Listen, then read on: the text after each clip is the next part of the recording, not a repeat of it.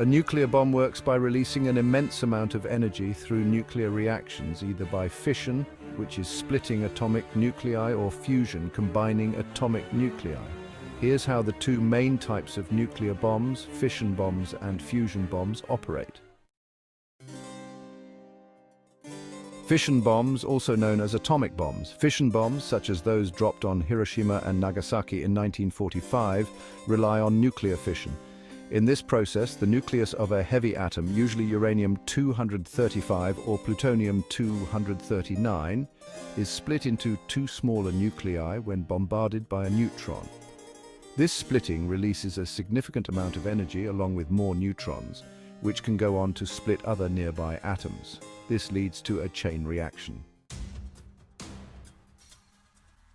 Here's the basic mechanism. Fissile material. The core of the bomb consists of fissile material like uranium-235 or plutonium-239. These isotopes are prone to fission when struck by neutrons. Initiation. A neutron source introduces free neutrons into the fissile material to start the chain reaction. Critical mass. To sustain the chain reaction, the bomb must have a critical mass of fissile material, enough material so that the emitted neutrons can continue splitting more nuclei. This critical mass is achieved by compressing the material through explosives or by carefully designing the bomb to bring subcritical masses together. Explosion. As the chain reaction progresses, vast amounts of energy are released in the form of heat, light, and radiation. In an incredibly short time, just microseconds, the reaction releases enough energy to create a powerful explosion accompanied by a massive shock wave, intense heat, and radiation. Fusion bombs, also known as thermonuclear bombs or hydrogen bombs, use a combination of fission and fusion to produce much larger explosions than fission bombs. In a fusion bomb, nuclear fusion occurs when the nuclei of light atoms, usually isotopes of hydrogen like deuterium and tritium, combine under extreme pressure and temperature to form heavier nuclei, releasing enormous amounts of energy. The steps in a fusion bomb are primary fission stage.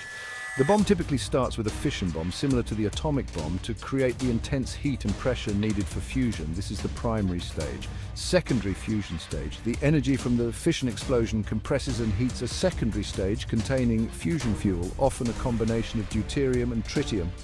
Under these extreme conditions, the hydrogen isotopes fuse, producing helium and neutrons and releasing even more energy. Boosted fission. Some designs use a small amount of fusion material within the fission bomb itself to increase the efficiency of the fission reaction, making the bomb more powerful. Teller-Ulam design. Most modern fusion bombs use a design called the Teller-Ulam configuration, which separates the fission primary and the fusion secondary stages.